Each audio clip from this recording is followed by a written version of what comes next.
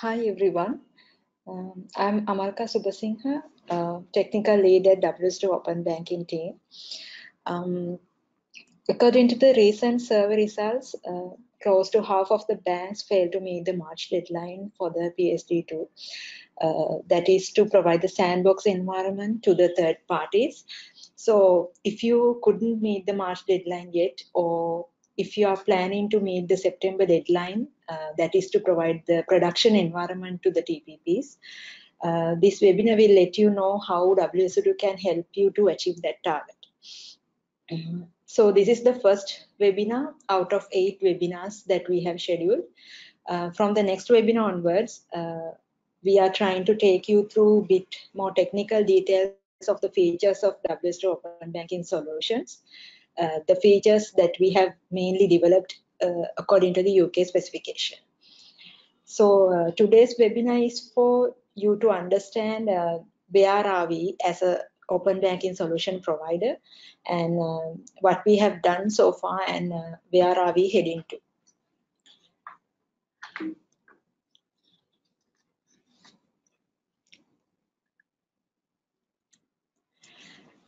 So the agenda is, I will first start with a little introduction of WSO2 Open Banking solution, and then recently we did the Open Banking release version 1.3.0 and what it is included, and then the deployment options we have and how a bank can extend it according to their requirements, and then a little bit about our open banking documentation, and recently we got the OBIE Conformance certifications, and how easily a bank can have their sandbox environment with the open banking solution, and finally how we are planning to meet the deadline in September.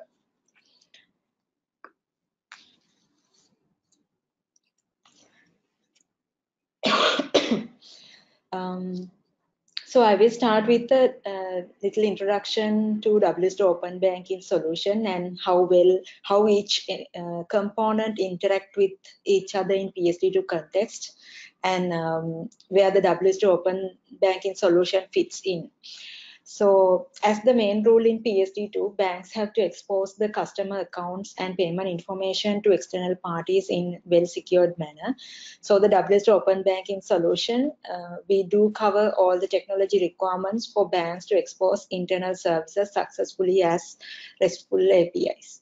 So as you see in this picture, within the bank network component, WSO2 Open Banking solution can connect to any core banking system or the internal payment services, connecting through multiple protocols and multiple message formats. Then what will happen within the OBIE solution is it will expose those services in high secured manner to the external parties such as AISP and PISP application owners. So the AISP PISP application owners can get use of those exposed APIs and develop their services. As an example, in the AISP flow, a fintech with the AISP application, what he will do is he will aggregate the customer account data exposing from different banks to one application and show a consolidated view to the customer. Same way in the PISP flow also, the PISP application will do the payment transaction by calling each bank exposed APIs to do the payments. So considering all those requirements, these are the key features that WSO2 Open Banking solution provides. First of all, the solution is capable of getting any bank fully PSD2 compliant. It adheres to the PSD2 directive as well as the RTS and guidelines. The solution comes with the set of API templates for provide the payments and accounts information. So it supports Open Banking org.uk specification, and and Berlin group specification and state specification. And right now we are working towards the Australia CDR API specification as well. In addition to that, any country or any other bank who wishes to open up their APIs in different format, that can also easily be supported through our solution.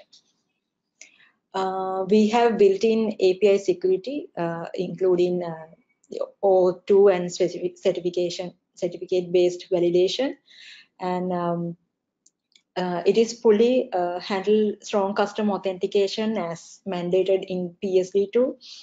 And it is able to do adaptive authentication based on rules pertaining to the transaction amount, transaction frequencies, and where the transaction is coming from. Likewise, all those rules are outlined according to the regulatory technical standards. It has comprehensive user consent management component, which is a requirement in terms of PSD2 and the GDPR. And it comes with analytics capabilities where you can get several API analytics out of the box. With that, we provide transaction risk analysis and fraud detection capabilities also. And it is able to integrate with any core banking system, as well as any external services that the bank wishes to connect to the WSO2 Open Banking solution. So we support industry-wide industry standards, message formats, and protocols. So these are the key offerings that we want to highlight among all the other capabilities of the solution. We have developed all these features on top of using WSO2 products, that is WSO2 API Manager, WSO2 Identity and Access Manager, WSO2 Enterprise Integrator, and Analytics. So because of that, these features are easily extensible for digital transformation initiative beyond the open banking.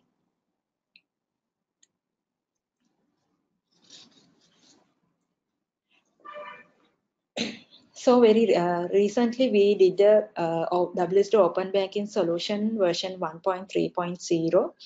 So our main objective was to support banks to achieve the March deadline, that is to have the sandbox environment ready for the TPPs to start testing. So if you go to this revised roadmap, it clearly explains how a bank, what are the APIs and services that bank need to expose for each deadline. So if you look at this roadmap, this is for the banks under CMA order. It explains these are the services that need to expose for the March deadline and then the September deadline. So likewise, it explains what is required for a bank who is under non-CMA order as well. So according to this roadmap, the version 3 specification of the Open Banking UK standard is was required for the March deadline. However, during the September 2018, OBIE released the version 3.0 specification, and then after 2 months of time, during the November 2018, they released version 3.1. So we got a lot of inquiries on what is required required for the March deadline.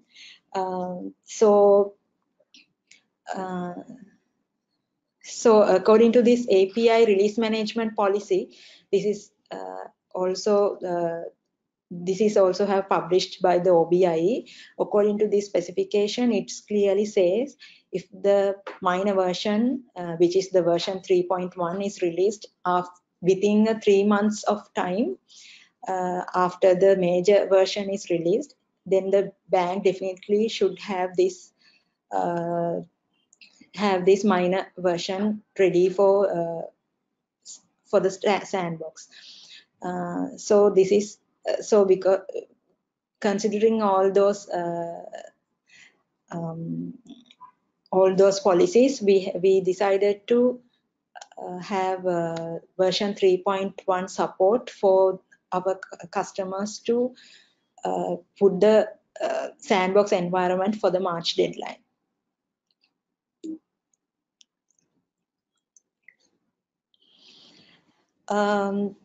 OBIE, they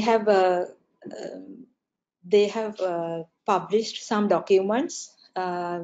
One is the read-write APIs. So these APIs covers the account and transaction API. What kind of information that a bank needs to expose to the TPPs, and how the payments should handle, and how to check the confirmation of funds, and how to send the event notifications to the TPPs. These API specifications covers all the API requirements that bank need to expose. And then they have set of documents for security profile. This explains how the bank should secure the APIs and how the TPPs should registered with the system. So in coming webinars, we are talking about these APIs and security profile information more detail. So apart from that, they have published another two guidelines. One is the customer experience guidelines. It contains how would be the user experience when the TPPs TPPs use these APIs and develop the services for the users, and then what are the non-functional requirements that bank need to consider.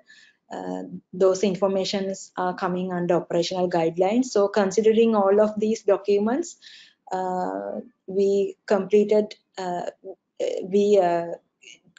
our release considering all the technology requirements.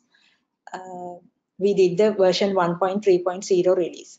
If you go to this release note, you can see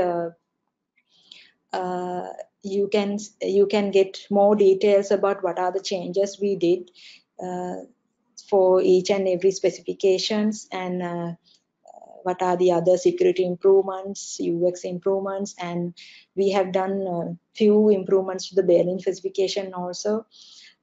So all the things we have listed here. With all of that, these features also coming with the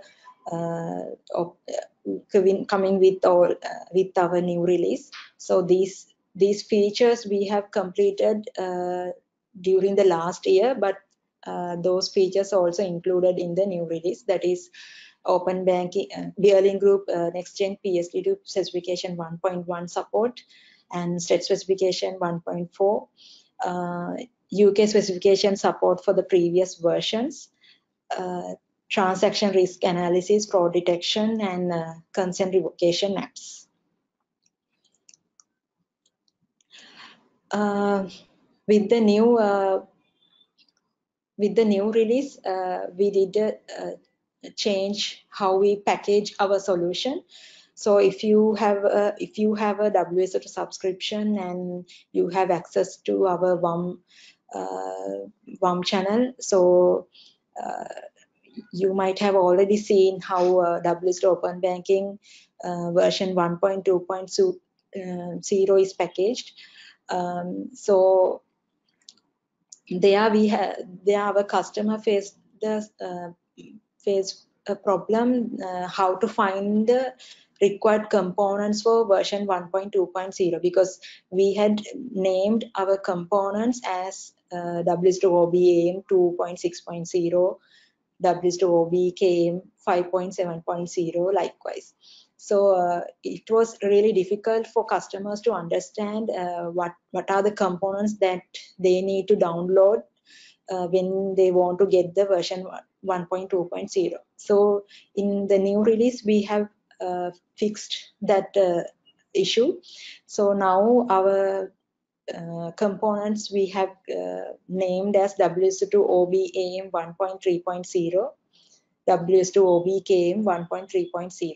So now the version number is similar to the solution version.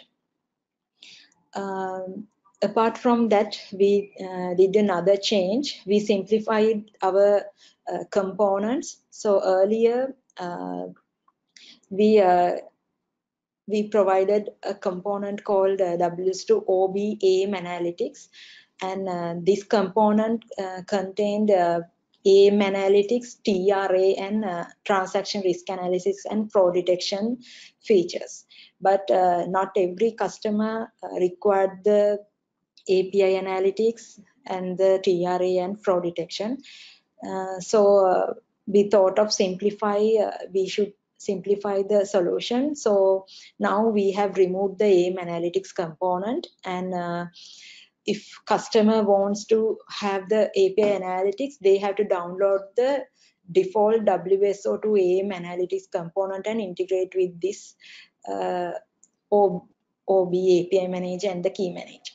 And if a customer wants to have the TRA, transaction risk analysis, and the fraud detection features, then they have to download the WSO2 OBIE component and integrate with the solution. OBIE we refer as Open Banking Business Intelligence. And we removed the WSO2 OBIE component also from our solution because not every customer required EI to integrate with their core banking system. If anyone want, they can download the default WSO2 EI pack and integrate with the solution. So I will explain these things more when we are talking about the deployment options.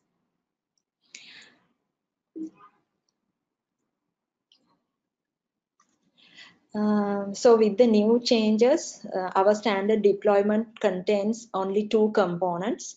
That is Open Banking API Manager and Open Banking Key Manager. These two components are must for a standard deployment. So the API Manager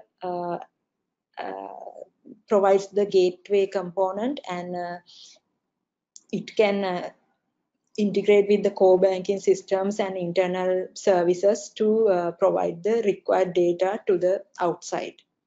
And the key manager provides all the security, consent management features, and it can be connected with the bank, user stores of the bank to integrate the bank staff and bank customers with the open banking solution. So this is the standard deployment, and if you want to see the API analytics with this solution, so what you need to do is, as I explained earlier, you need to download the WSO2 AIM analytics and integrate with the Open Banking API Manager. So likewise, if you want to integrate the TRA or fraud detection, then you need to download the WSO2 Open Banking Business Intelligence component and integrate with the standard deployment. And if you already have a transaction risk analysis and fraud detection capabilities within your bank, then you can connect that solution also with our standard deployment. As the same way, you can get the WSO2 EI component, download and integrate with the within the API manager and the core banking system if you want to have message transformation. And the same way, if you want to have a human interaction, the workflows, then you can configure the WSO2 EI component also with the standard deployment.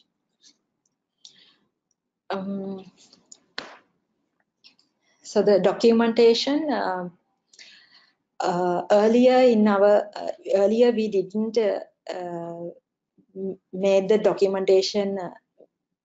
You couldn't find our documentation publicly because our solution is closed sourced. Still it is closed source, but we thought to made our documentation public, so the existing customers and if any bank wish to become our customer, so they also can see what we have done and how well they can integrate our solution with their systems. So if you go to this link, you can see our WSO2 documentation. This is the main link of all the WSO2 solutions, and under the solution you can see the open banking section, and there you have version 1.3.0.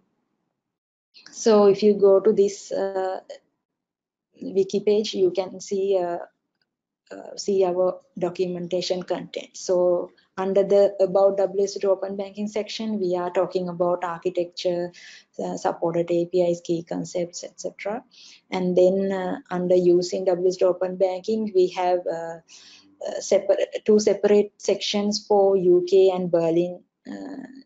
To talk about UK and Berlin specifications, there we explains how we have provided these each and every features. And then quick start guide, you can we have a online demo site, so this gives a page how you can use the demo site, or if you have already have a WSO2 subscription, and if you can download our open banking solution components, you can try it locally. So this document guide you how to try it locally. And if you are if you want to do a deployment, production deployment in your bank, well, it explains how to configure it and what are the prerequisites required. So you can get more information about while going through this documentation.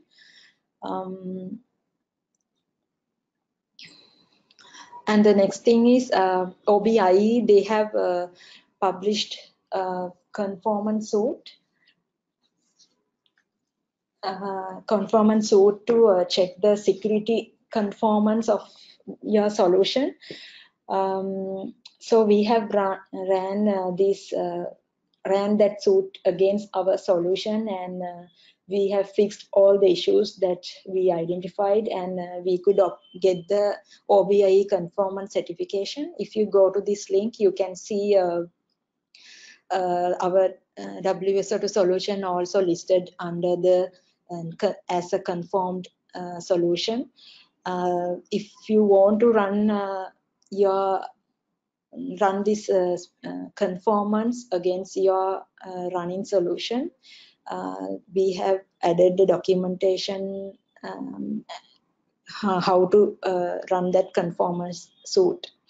If anyone want, you can refer this documentation, so it will be easier for you to run this test suit and see how it is according to the specifications. Apart from that, they have recently published functional conformance suit also, that they have released as a beta version. So we are planning to run that suit also again, the WSO2 Open Banking solution with the version 3.1.1 implementation. So once we ran those solution, execute those test suit, we will publish the results to see. And if you haven't set up a sandbox environment yet, even though the March deadline have passed, if you go to our open banking site, we have put our how much effort is required to have the sandbox environment with the open banking solution. And if you are interested, you can contact us. So our account manager will reach you and help you to have the sandbox environment in your bank premise. Then next thing is to next we are targeting to help customers to help banks to meet the September deadline. According to the OBIE, the version 3.1.1 is the specification that is required for the September deadline. So we have already started implementing the improvements, implementing the 3.1.1 to 3.1.1, and we are planning to release those features beginning of May. And OBIE is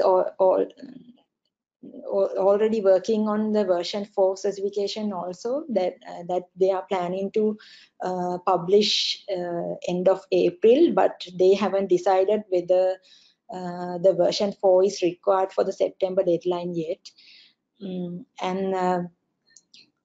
And for the Berlin group, for the Europe side banks, we are implementing Berlin group next-gen PSD2 specification version 1.3, and that will be available end of June.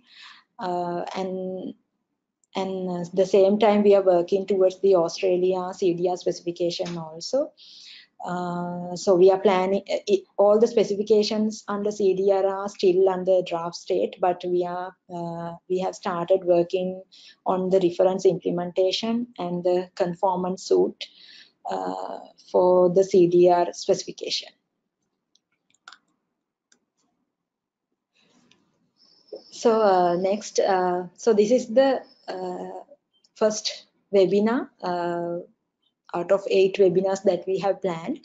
So next Thursday, we are planning to talk about API security, how we have achieved the API security according to the UK specification, and then AISP, PISP, and CBPII flows, how those journeys works according to the UK specification, and then the strong customer authentication, and how different banks can achieve or customize the strong customer authentication flows according to their needs, and then how we have done the OBIE direct integration, and then finally we are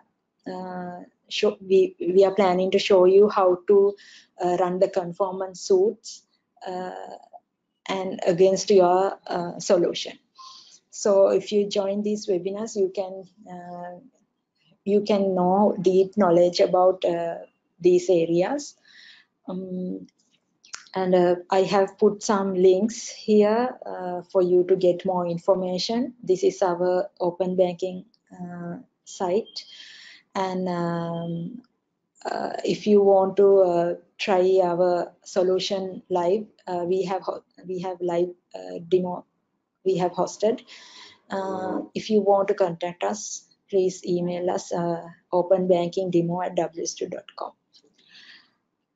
So that's it for today.